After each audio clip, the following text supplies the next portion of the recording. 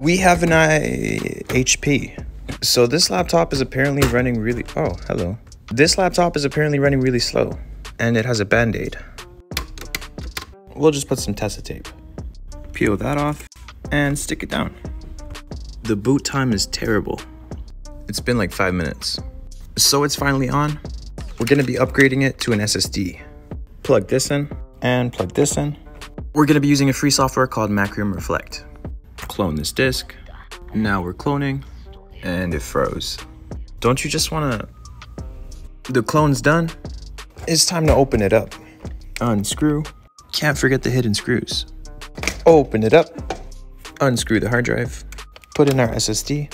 He gave me some RAM, but it's not compatible. Test everything out. It booted in like 3 seconds.